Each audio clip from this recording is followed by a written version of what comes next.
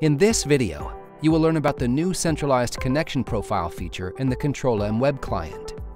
Centralized Connection Profiles enable administrators to store all connection profiles in the central database and are available to all your Control-M agents and eliminate the need to create local connection profiles.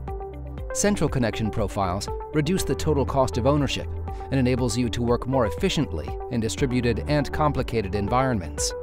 Using the role-based administration, administrators can delegate the management of centralized connection profiles to application owners or business users.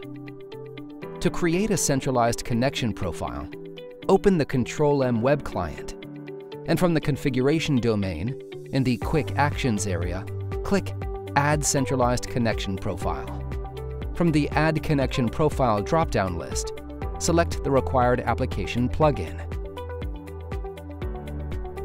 In the Add Connection Profile pane, enter the required parameters according to the plugin that you selected, and click Add to save the connection profile. Click Test to verify the connectivity. The Centralized Connection Profile is now ready and available to use.